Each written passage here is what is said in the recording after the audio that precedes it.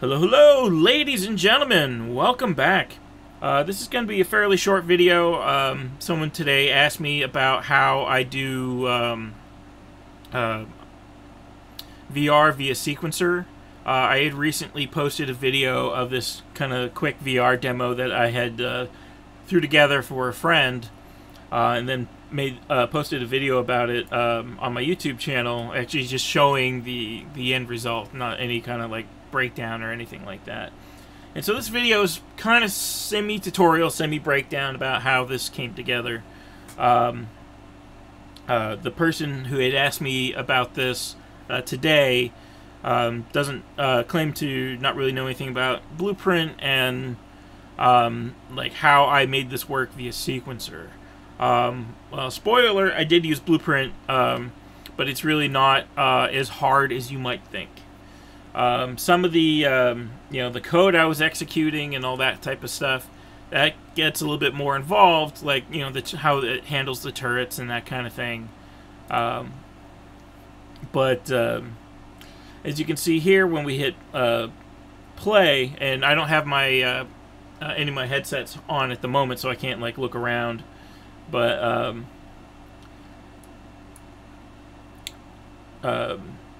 basically what's happening here is that the player character is following this path that I animated, and it's just a very quick, very simple, kind of tour of like these asteroids, and we're following this little spaceship that I made years and years and years ago that I recently converted to Unreal Engine and retextured in Substance Painter and all that kind of stuff. So, these turrets start to fire at it.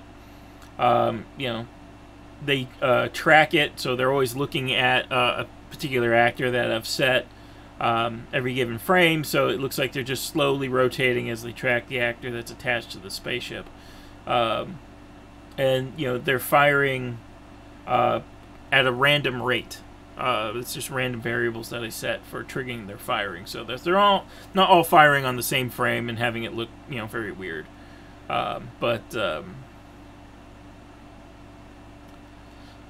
And despite what one commenter on that video commented that they can't hit anything, well, actually they can. It's just that projectiles aren't set up to actually do anything when they collide with something. So other than them being probably a little too spread apart, there's no like random variance or anything. They're always firing looking directly at the target. So based on the speed of the ship and the speed of the projectile, they actually do a pretty good job of crossing its path and intersecting with it. But they don't like explode on a collision detection or anything. I never really took this that far because I really am not at that point in this. But anyway, now that you've kind of seen it play through, I'll quickly break down on how this worked. Initially, when I set it up, I animated the player character, and in this case it is the motion controller pawn, which comes with Unreal Engine. If you go into your content browser in the VR demo starter project, just go into Blueprints, and it is the motion controller pawn. I did modify that a little bit, but let's we'll get to that here in a second. But I found that when I executed the game, the camera didn't stick with the controller. You could see like the little hands that represent your motion controllers just took off down the camera path, but the camera itself stayed static in the scene. I could look around, but it didn't like track with the path, and that was just animating the motion controller pawn directly, and that didn't work.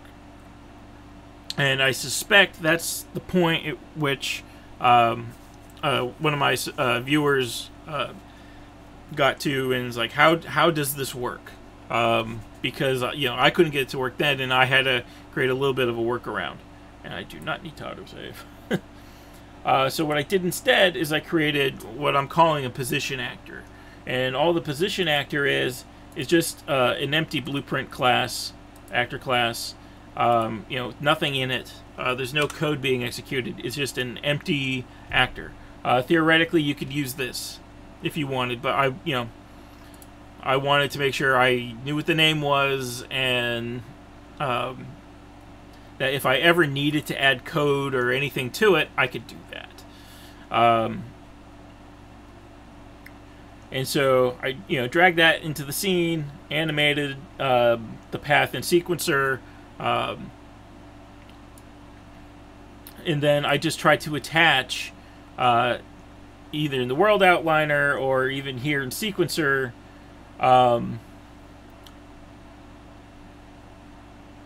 the character class, the what actually handled the VR stuff. So in this case, the motion controller pawn. I just tried to attach it in here, and that didn't work. And so this is where actually having to use Blueprint a little bit forced that to work. And this is actually very simple. Just go ahead and open this up. And so normally these three nodes are not here, and there's only two pins coming out of this sequence in this particular actor. So I just added another pin, created this other pin, and then I just drop down a get all actors of class node. And so if you don't know what this does, it searches your active game environment. In this particular case, at the very beginning of play, so the first frame of play, it executes this code. And typically that handle, when you do event begin play, this handles like your very first state of things. And so if you're firing off, like timer events or anything like that, generally you do it, at begin play. So that, if like you have to run like a, something that like happens like every so many frames, it starts here. In this particular case, we only needed it to happen once.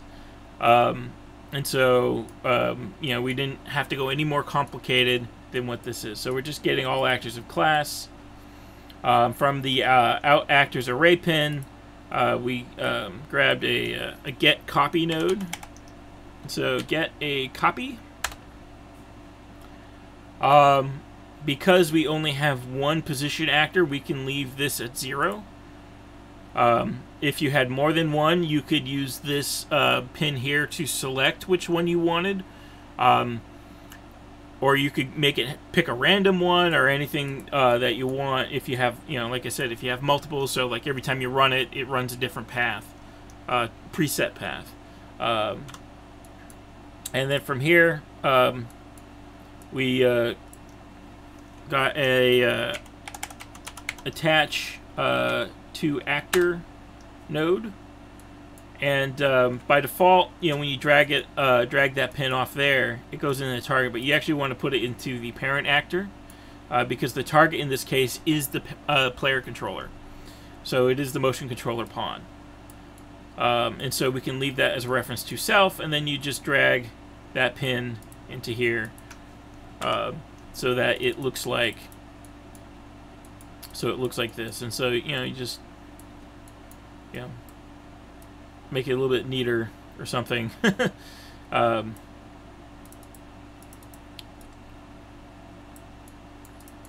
But yeah, and so that is how you get your camera to follow the path, your VR camera to follow the path, because once this executes, everything just attaches and it works.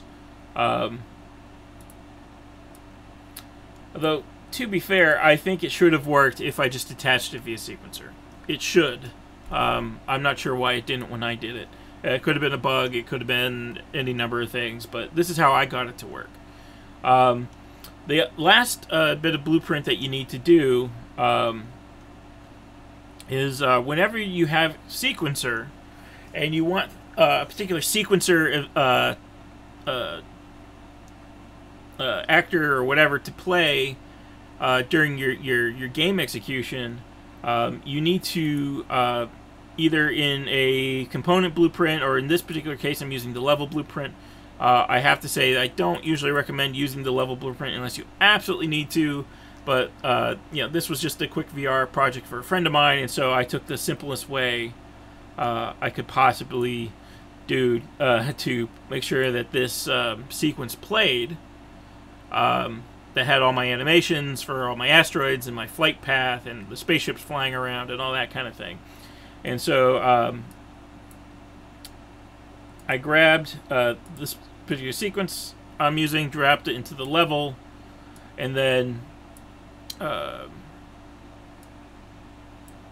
just called VR. So I grabbed this guy, dragged him into here, and then from here you just go